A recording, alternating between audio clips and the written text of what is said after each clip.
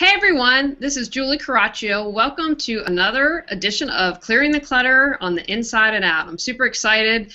It's technically spring today here in Raleigh, although it's 35 degrees, and I'm guessing it's a lot colder where our guest is in Massachusetts, but we'll ask her that when we start talking to her. A little bit of technical difficulties this morning, but you'll still get to see Susan's picture. You just won't see a live feed. But hey, that's how it goes. You have to roll with it. So my Clearing the Clutter from the Inside and Out series, my goal is to tackle clutter from every single issue, physical, emotional, mental, all of it, with the goal that you can clear the clutter. Because what is that? It's stuck, stagnant energy, whether it's physical or mental, because clutter is preventing you from living your best life possible. So the goal here is for you to figure out where the clutter is and move forward in your life and share all of your wonderful gifts. And today we're talking about closets. It's spring cleaning time. What a great subject, because it's an area that we all struggle with. So I'm going to tell you now about today's guest. Susan Terkanian loves clutter simply for the joy of vanquishing it. After a long and varied career, she was called to be a professional organizer. Born and raised in central Massachusetts, she knows in New England thrift is as important as swift. Reuse, recycle is her approach to organizing professional and business processes and decluttering for businesses seeking maximum efficiency and effectiveness. Her compassion is for her clients, and her service is lifting clutter from their shoulders and freeing them to produce, to take pride, literally to live. She receives joy from helping you declutter, from seeing you happier at work, happier after a more productive day, and happier to arrive home. She is a member of the National Professional Organizers. Welcome, Susan. Thank you, Julie. Just a comment on the weather. Yes, please. In Central Mass here, I want you to feel bad for us up here. We're at 25 degrees with a real feel of 18. Ay, ay, ay. So, even though it's that cold, it's still spring, and we rejoice at moving forward. Excellent. I'm with you on that. So let's get started. Closets seem to be an area where many people get stuck. I do professional organizing, yet I had my friend who was a stylist come over and help me with my clutter and help me get going on my closets. Why do you think we get stuck here? I think our closets can be one of the most stressful places in our house. And one of the conclusions that I've come to is that it actually becomes a spot of accusation for us. It becomes a spot of saying you fail at something because you've got your fat clothes and your skinny clothes. You've got clothes that you haven't been able to let go of, and you've got clothes that you just don't want to deal with. And so what I think happens is that there just becomes so much we can't deal with it. And it's like you open the door and it's saying shoulda, woulda, coulda. Mm-hmm. And that way, you're starting your day on a negative tone. You're starting your day feeling like you've settled for something to wear, and maybe you don't feel your best going out the door. I think that's so true. And I'm struggling right now. We'll talk about this. Definitely. I married an Italian man, and I've gained weight because I've eaten more pasta in the past 18 months than I have in probably the past 20 years of my life. And so, I have that going on in my closet, and yet I'm like most people. I have a good fair amount of clothes in my closet, yet some days it feels like I have nothing to wear. What do you think's going on there? I think that people beat themselves up because, again, of the shoulda, woulda, coulda. And one thing that happens is you get so many choices in your closet that it just becomes overwhelming. And you pick out something that's too big, and it's like, oh, I'm growing into that, and I don't want to do that. Or you've got this on the other end, you've got the skinny clothes, and said, I used to fit in that. How come I don't? But that combined with just the visual choices, and especially when we're in a hurry trying to get out the door, we want to look great. But then, how do we put something together? So I think that's part of the problem. But there's also what I found, maybe 6 months ago, is that there's a brain-based reason for it. And I think when we can come to accept that there is something going on within our bodies that's telling us that we don't want to let go of something, that we need to be okay with that, to know that it's not all in our heads. Well, it is, but it's not what we think. It's not from what we think. It's not the woulda, shoulda, couldas, but there's actually a physical, brain-based reason why we have a hard time letting go. And I want to talk about that moment, but you said something really interesting to me, and I had an aha moment. You talked about going into our closets being overwhelmed. And I thought, wow, that's true. And I feel like days, and again, I don't have, I mean, because I do this for a living like you do, and I've seen a lot of closets. Comparatively, I don't have a lot, but there's still that sense of being overwhelmed. And I feel that sometimes when I go to the grocery store. I go into a grocery store and I think, oh my gosh, there are just too many things to choose from. And so that's a little aha moment for me, because I don't know if I could have articulated feeling overwhelmed. Well, you know, that's an interesting point of the grocery store. And I know in our past conversation we talked about a movie from 30 years ago with Robin Williams called Moscow on the Hudson. Mm-hmm. And I would highly recommend that to anybody who wants to watch it. One thing, Robin Williams is good, but for another thing, it really points out the difference between not having a lot and going into a grocery store and being overwhelmed.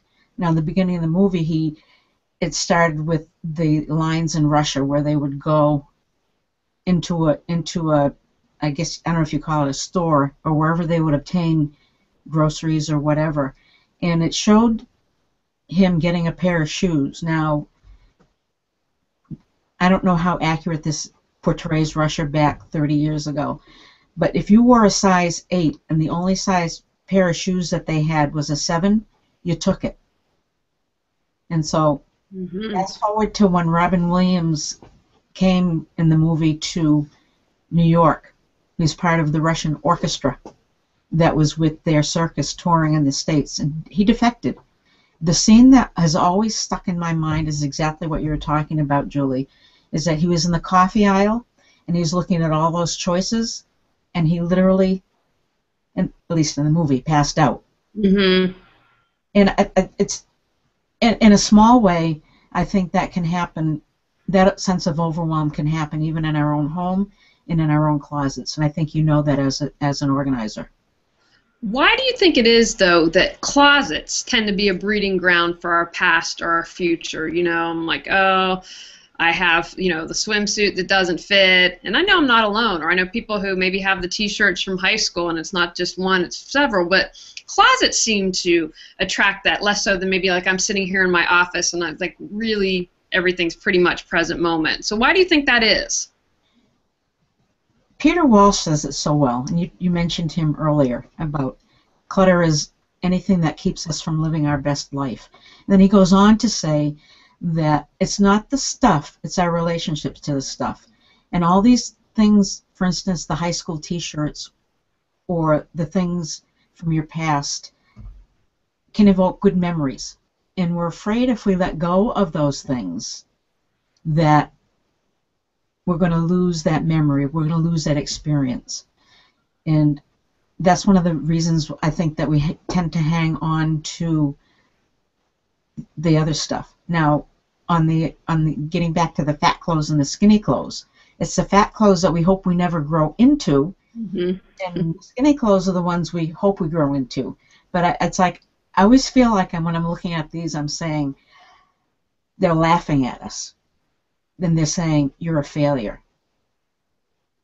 And right. If you haven't, you know, it's like the fat clothes are saying, why don't you just have that bowl of ice cream and those 3 donuts that you really, really want? You know, we're here. You can be comfortable. And then the skinny clothes on the other end are saying, you were here once, but you're never going to make it back here again. But then you've got all those other clothes in between, like the ones that you're talking about, the ones that we can't let go of because of the memories. I know a woman who's been divorced for maybe 9 years, still has her wedding dress. Wow. And sometimes letting go of things like that, it's that we're afraid of the unknown. We're afraid if we let go of that, some part of our past is going to cease to exist. And I don't know if you're ready to talk about the brain-based stuff yet. No, I was just going to ask you, and that's the Yale study that you had told me about, correct? That's correct. I love Lifehacker because you find all these interesting things, but this is, for me as an organizer, has been the biggest gem that I've found. And there was a guy named Michael Cho who published this and cited a blog post on Psychology Today. And Yale found in the brain that there are two places, the anterior cingulate cortex, and I can't remember the other one. But anyway, what happens is those centers register pain when we try to let go of things. For instance, if you've had a paper cut or a file folder cut, I'm sure. Yes. And those hurt very much. Or you've maybe taken a sip of a hot liquid and it's burned your mouth. Or you get a brain freeze when you eat ice cream too quickly.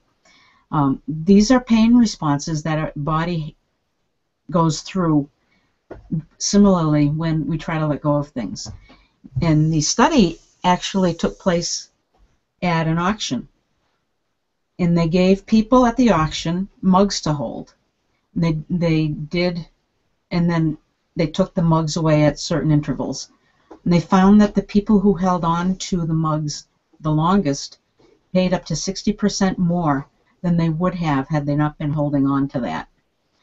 And when I tried to make sense of this, I say, okay, how does this fit for everyday life?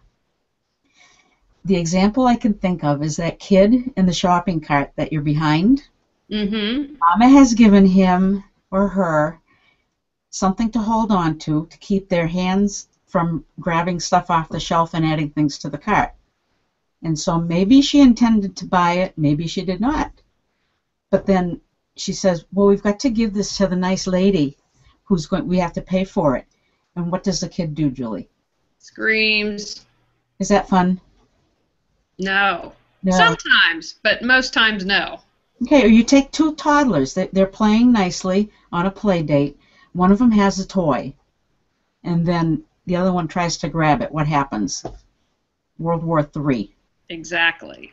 And so what I'm thinking is, I said, okay, if there's a brain-based response for why we hang on to things, then think of it in terms of the kids. They can't rationalize, oh, I'm going to get this back, or oh,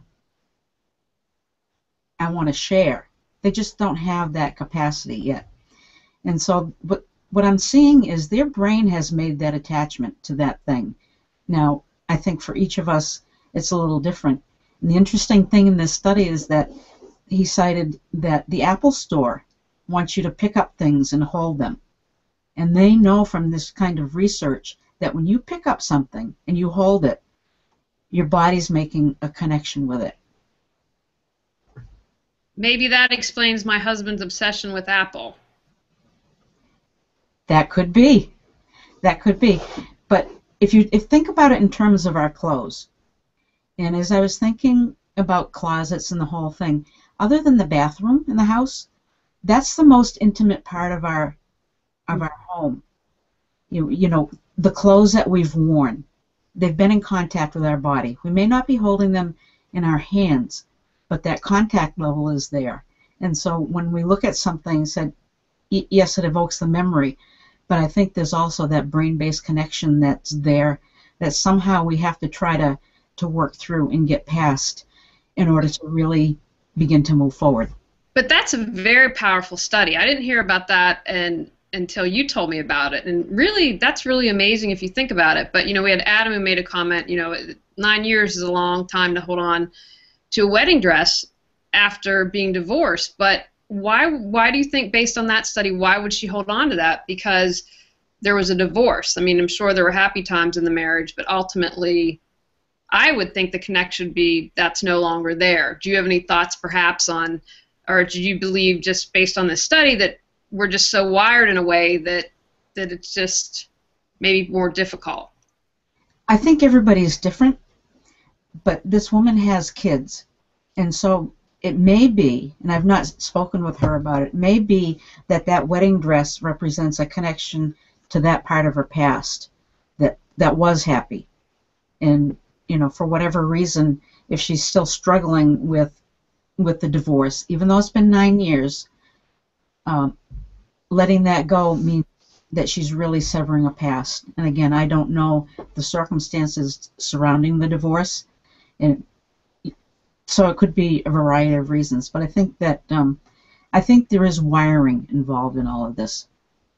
I'm curious. So I have one comment and then I have another question. I did a little show on living in the present moment because I think that what that woman is experiencing, and there's of course no judgment here, so many of us are living in the past or in the future and we're not embracing the present moment and being there, and I absolutely get that. So I understand that. Why do you think it is, or based on this study, after knowing that, did they offer, I don't know, I know for instance emotional freedom technique, which is tapping, which is all about rewiring for people who have suffered post-traumatic stress disorder, use this. So did they offer any guidance on how to unwire? I don't know if that's possible.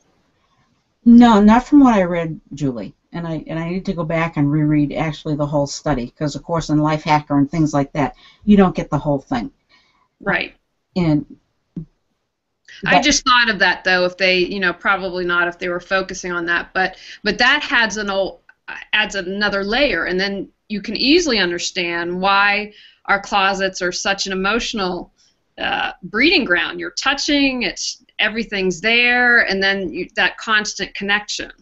I think in some things we need to mourn some of the things that we're trying to let go of, because it's like that letting go process, whatever technique that you use, if you don't make a conscious effort to do it, as I'm sure you know, and I'm sure a lot of people listening will know, if that consciousness is not made on that level to let go, then you're going to experience pain. You're going to experience the pain that center in the brain says, no, you're not letting go. So, and a lot of times is bridging that gap between knowing that you want to let go of, you need to let go of something, knowing that you want to, and actually being able to do it. And so I think that's where, that's where I've been making connections of my own in the closet. And when you can come to that of actually being able to let go, the first few times it might be hard, but then once you've made that and once you've practiced good decision making, then it becomes a little easier. And I think the interior clutter starts letting go so you can let go of the exterior clutter. I agree with you 100%, and I'm so thrilled that you mentioned, it is hard at the beginning, but it's like anything. If you build that muscle, if you do it a few times, it's going to get much easier. So people, I think that's a great tip to people to know, like even if it's challenging, just stick with it because it'll become easier. So when you're working with someone, what do you say to them to help assist them when they're really challenged in letting go of items in their closet? That is a very good question, because each person is so different. But I go through the traditional, when's the last time you've worn it? Does it fit? Does it feel good? Does it make you look good? And then if they can't decide right then and there, I say, okay, put it aside, we're going to come back to it. And then we find the pieces that are the easier ones for them to let go of. And just say, it's okay to not have to make the decision right now. You don't have to conquer your closet in one fell swoop. Absolutely. I think it's important for people to give that permission to themselves and not start off with something that's really difficult, but just know, okay, I can make that decision to deal with it, not now. Now, I can't do that all the time, obviously, but... Right. Can we jump back for a minute? Sure, absolutely. I found something very interesting. A friend of mine who I had met through Weight Watchers, and we became friends. So for anybody, I know you can't really see me. I know what the weight challenges are, and I know what the fat clothes and the skinny clothes mean. I've experienced that myself. She said that it used to take her about 20 minutes in the morning every day to figure out what to wear that she didn't make her depressed, because she'd always gravitate towards the skinny clothes, hoping that sometime during the night the weight loss fairy had sprinkled that magic dust that she could fit into them again. And so if she started to have any weight gain for whatever reason, and she gravitated towards her fat clothes, that made her feel bad about herself. So I crunched some numbers just for the heck of it, because if we think about how much time we spend during the day trying to figure out what to wear, and it may not be all at once, it may be you have to change your clothes at some point for an event or whatever, but you're still having to spend time deciding. On the basis of 20 minutes a day for 7 days a week, that's 140 minutes a week that you're spending deciding what to wear. And then if you break that down into an hour, that's 2 hours and 20 minutes a week that you're spending standing in front of the closet or trying things on, trying to find what to wear. That's nuts if you think about it. I love that you've broken it down that way. Wow. Over the course of a year, that's 7,280 minutes. Oh my gosh. Which amounts to 121.3 hours per year, which amounts to 5.05 hours, 5.05 days per year. Think about it, that you're standing in front of your closet, trying to figure out, what am I going to wear?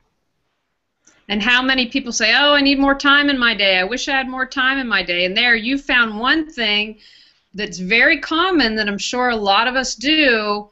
And when you really realize the amount of time, wow. Yeah, and over 10 years, if you're on this particular figure, you spend 1.66 months in 10 years standing in front of your closet or trying to find something to wear. Now, where would you like to spend a month, Julie? Oh gosh, Tahiti, at a spa, on Italy, anywhere but in my closet. That blew my mind when I looked at that, and it's when you look at it in terms of what it cost you in terms of time, I think it takes on a whole different perspective of motivation. It's like, I want to get this down so that I can live the life that I want to live. But I think what really key is, because I want to talk about physical organization in a moment, but I've always found, and please share your experience, is it seems to be more effective when you can deal with the underlying issue and to be able to move forward and things can go quickly, as opposed to just tackling the outside of the problem. Now, I am a firm believer that if you work on the outside, then it's going to help with the inside as well, because if you're letting go clutter, whatever's going on inside will show itself. But I would think that this kind of, my preference would be to do the inner work, because I think that once you do that, everything on the outer tends to go faster. Do you have any thoughts on that? I couldn't agree with you more. And I think sometimes they end up being side by side. That when you start helping people experience the freedom of a cluttered exterior, that lets some of the stuff come through to the surface, and so then maybe they can deal with. They have the room in their life to be able to deal with the interior, but sometimes as you go along, it's like you get to somebody who will break into tears because of an emotional attachment to something or the memory that it evokes, and you just have to kind of, I found, let that happen and let them be in the moment. Absolutely. But you had mentioned a couple before, but I just maybe thought we could get a moment here where maybe some questions that people, when they're going through their closet, what they could ask themselves that would help them let stuff go. Sure. One of the first things that I have people do is I'll have them ask, does it fit? So that's a yes or no answer. Right. Then the second one is, do I like it? And sometimes we have, and I have done this myself, bought things out of desperation because I needed something that fit, but there wasn't a whole lot of choice, so I settled for something. Mm-hmm. And do I really like this? Does it really make me feel good? No. So again, does it fit? Do I like it? Does it look good? Because sometimes what we buy and what we think looks good really doesn't. Mm-hmm.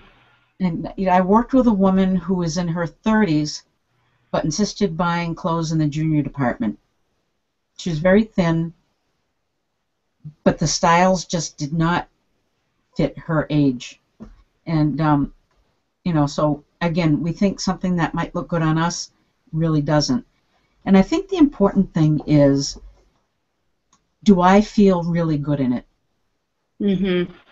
And let me share a little story about one of my friends who I was helping with her closet, and she came to the realization she was saving those things that we all save for best, and she would buy things maybe on sale, the buy one get one.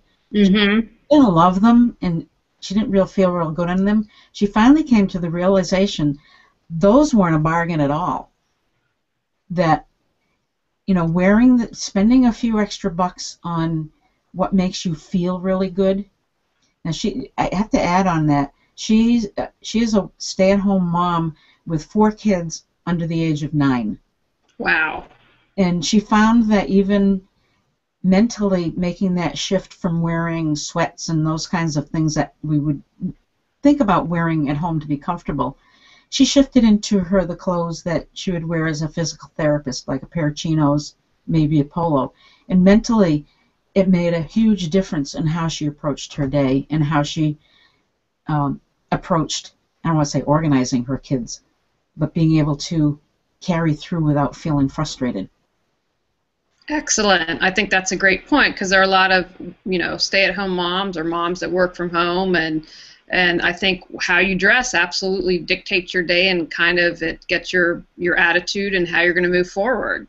I think that's important too to remember for people who have at-home offices, that if you decide that you're going to wear sweats and a t-shirt and work all day, and of course there are some things that require that if you're getting down and dirty and organizing and cleaning, but if you're trying to be productive, if you're trying to maintain some kind of an office decorum, dress the part even in your own home, because how you dress is going to make a difference in how you feel about yourself, how you approach your day, and your productivity.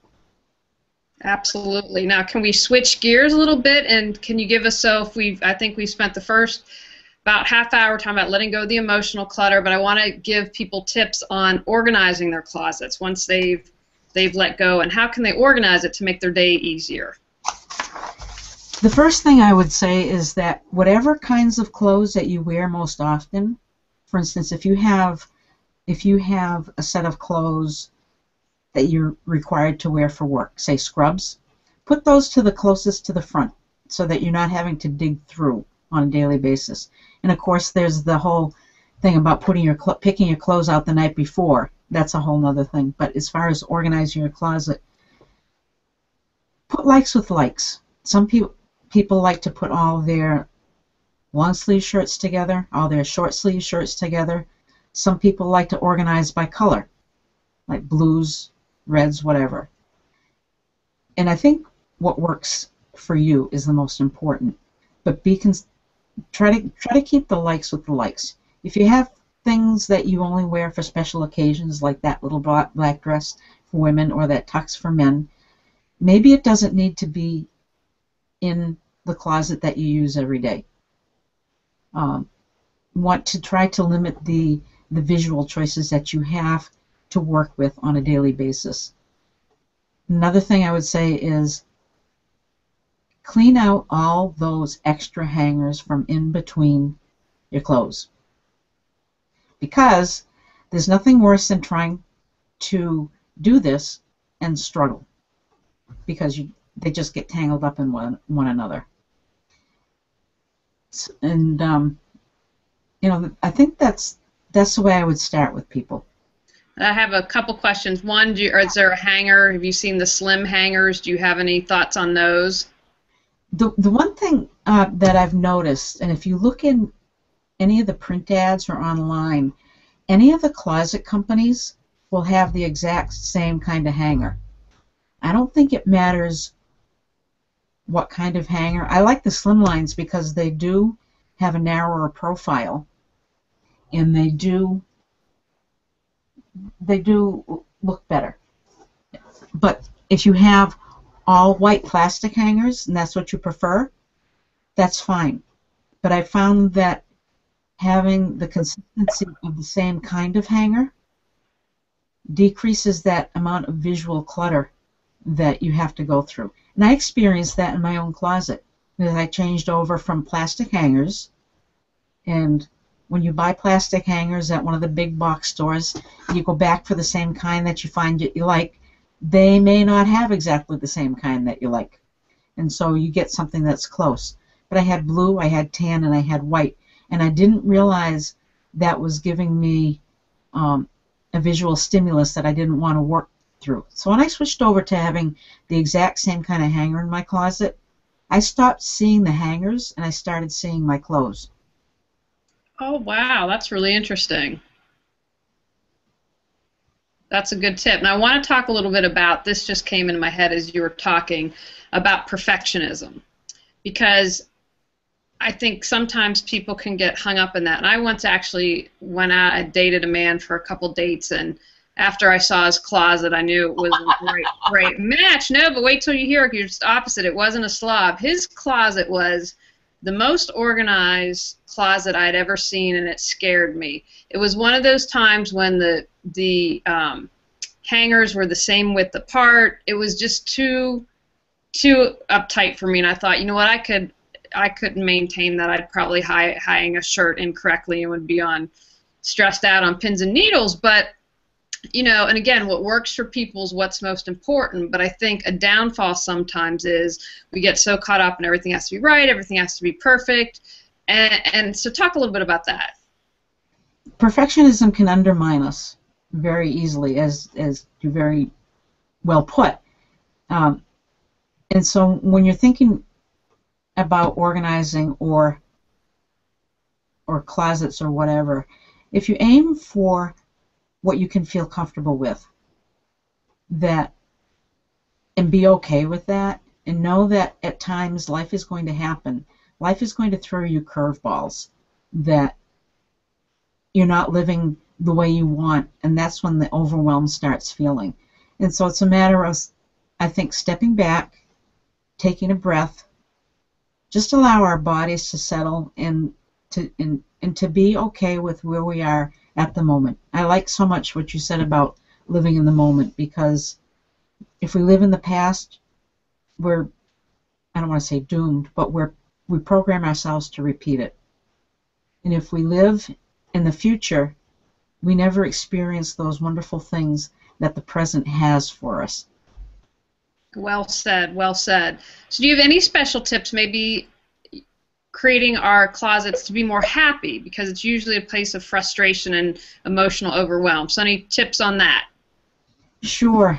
One of the first things I would do, that I suggest, is that if you cannot part with your, say, I'm going to go back to the weight thing with the fat clothes and the skinny clothes, because I think a lot of us experience that.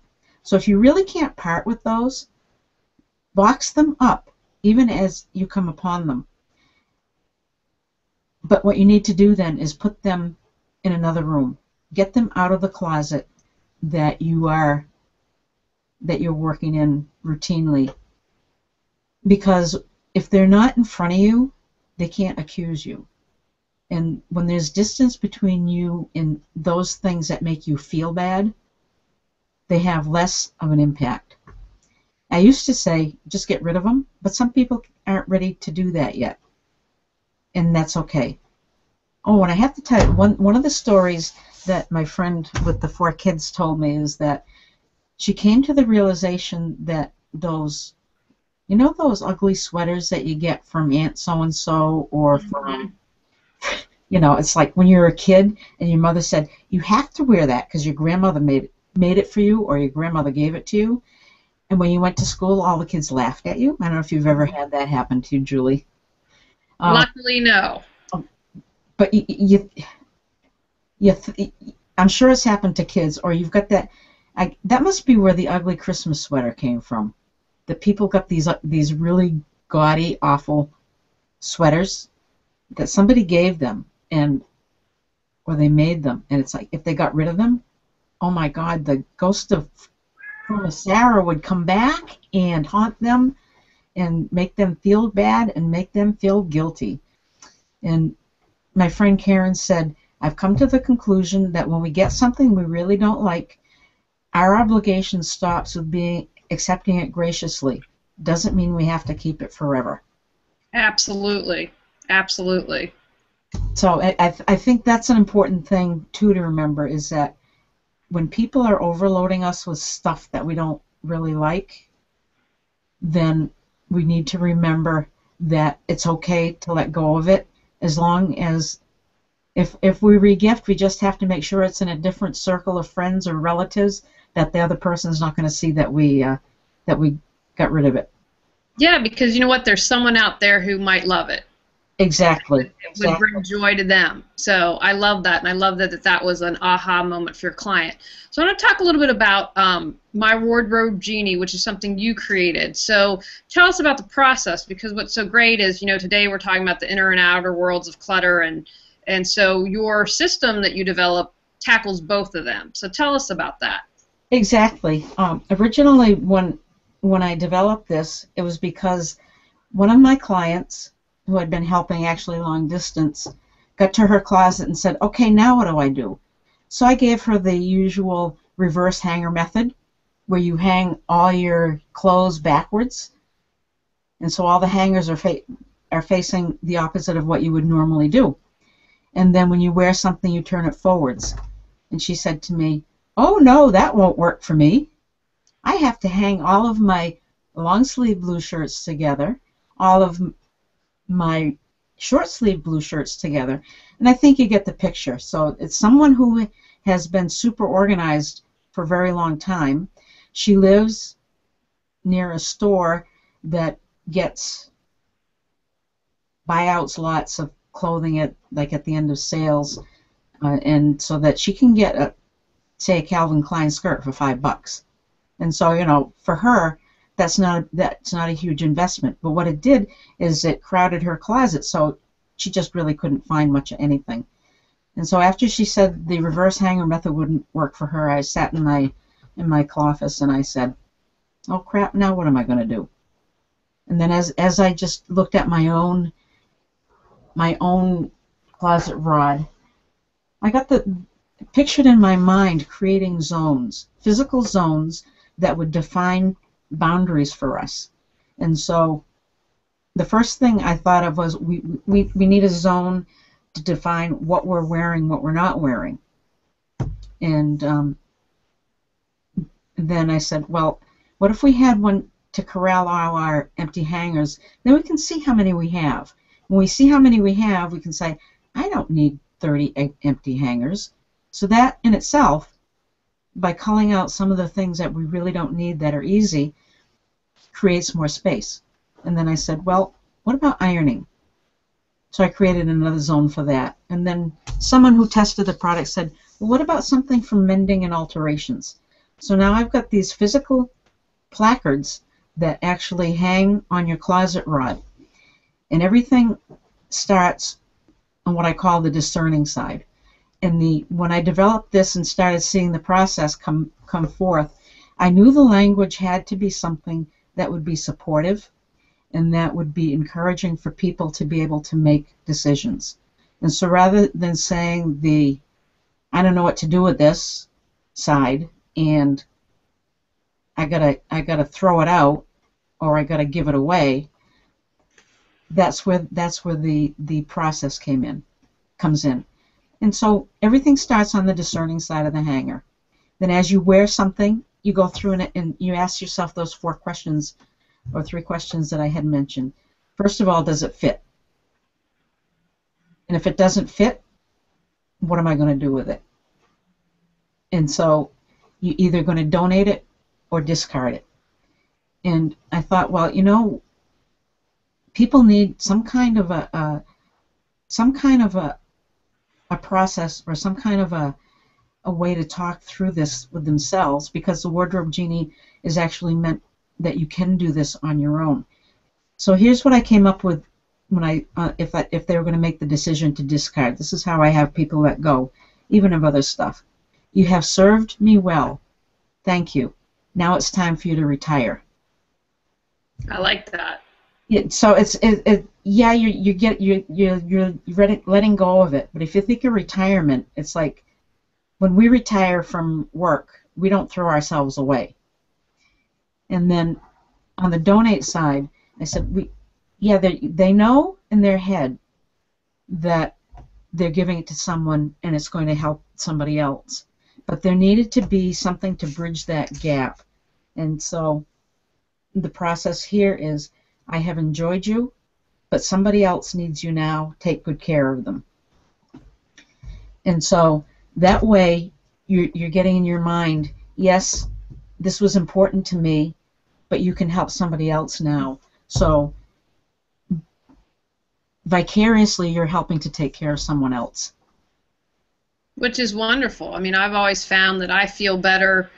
I sometimes think I get more joy out of giving than the recipient does because it makes me so happy. You're absolutely right. And so in the Wardrobe Genie, you get to work through your closet one piece at a time. You don't have to pile everything on your bed. I don't know if you've ever done that, Julie. You take everything out of the closet, say, I'm going to conquer my closet today once and for all. Pile everything on the bed, say, I'm going to go through this stuff. You get about 6 things done, and then you say, oh, I gotta go do something else. I've got to, oh, the phone rings. So you get distracted. You come back 6 hours later to go to bed, and the clothes are still on the bed. I don't know if you've ever done that or if anybody else has ever done that, but some people end up sleeping on the couch because the stuff is still on the bed and they don't want to deal with it. And so that's the whole thing with the Wardrobe Genie provides that physical support of helping you define what you're wearing, what you're not. And what I found by using it myself is that when I hung it in my closet, I could see exactly once more what I had. I've forgotten, oh, that blouse I have that I bought on such and such that I settled for, but I really haven't worn and I don't like, is still hanging there. But by providing a boundary and a separation, it helps to take that, it's almost like having, I don't want to call it a divorce, but it takes away that attachment that you've had to that item. You find what you're wearing, what you like, and then your choosing time for getting dressed the next day is just cut down phenomenally because you've got a zone of clothes that fit you right now, that you like, that make you feel good right now, that you can choose from. For instance, you know, oh, I think I'll wear my black slacks and my blue sweater tomorrow. And you go from 20 minutes of angst of trying to decide or trying to put together an outfit to maybe 2 or 3. Oh, that's great. And I think, you know, sometimes people don't want someone in their home, even if it's someone that's a professional organizer. So that's a nice option for them. And at the same time, it helps build their muscles and cluttering and getting organized. Right. I was going to say, this is the decision-making process because you're allowing yourself to have to focus on one decision at a time. Excellent. Now, before I want to, is there anything, you've given us a lot of great information today, but anything that you forgot that you want to make sure that you share with us? I think the one thing that I would encourage people to do is to resolve that today is a new day. That today I can do one thing. And if it means something in your house, I can pick up that one newspaper and deal with that. I can, and then what I would encourage people to do is when you do that, when you are successful, take a moment to pat yourself on the back and say, I did it. Even if there's nobody else in the house, say it out loud. I did that. I can do this one thing at a time. I think that's wonderful. So if they're overwhelmed, and because you've given us a lot of great information today, that's one thing that they can do to move forward. That's right. Fantastic. Now tell us, website, Wardrobe Genie, how does someone get that? Any upcoming classes, all that good stuff that you want to share? Well, right now, and I hate to use this term, but the Wardrobe Genie is based in a crowdfunding campaign, but I've actually shifted from the crowdfunding mentality to wanting people to take advantage of the prices and the packages that are available, because we're in the spring, and this is the time where we start thinking about changing our clothes over. Well, at least you may be down there in North Carolina, but we're still here in winter clothes. But it's a good time to start with something like the Wardrobe Genie, because you're starting with a clean start.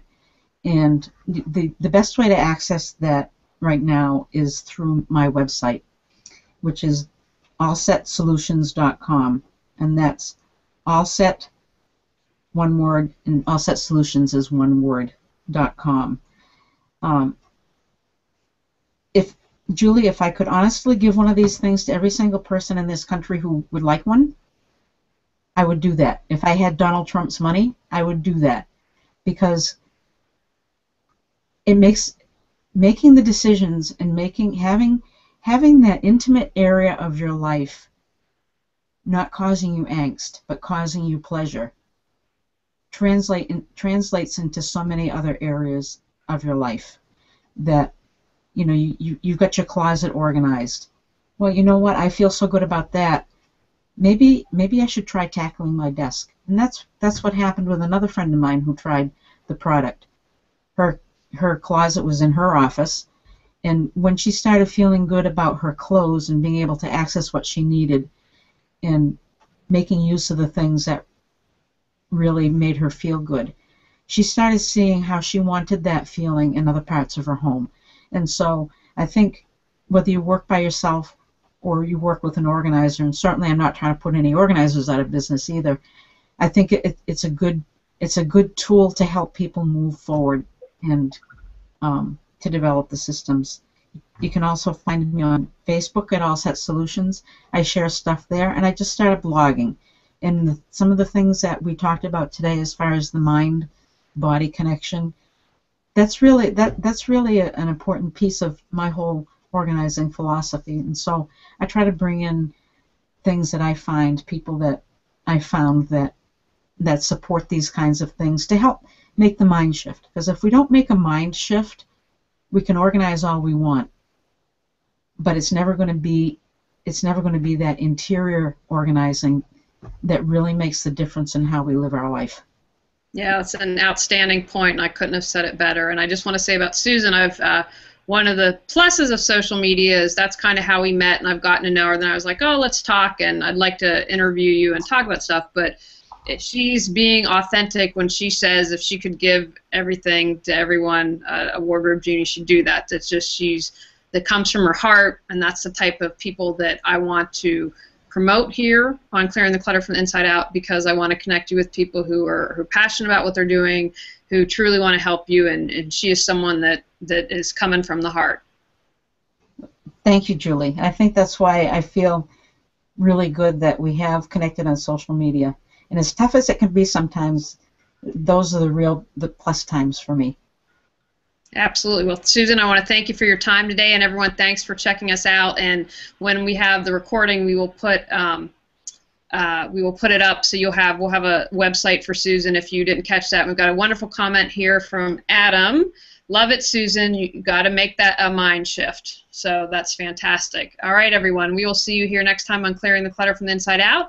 And if you go to reawakenyourbrilliance.com, you can find out all upcoming shows, or if you follow me on YouTube, you will be able to, at Cybert Radio, you'll be able to find out any upcoming Google Hangout. All right, go out there and clear the clutter, everyone. We'll see you here next time. Bye now.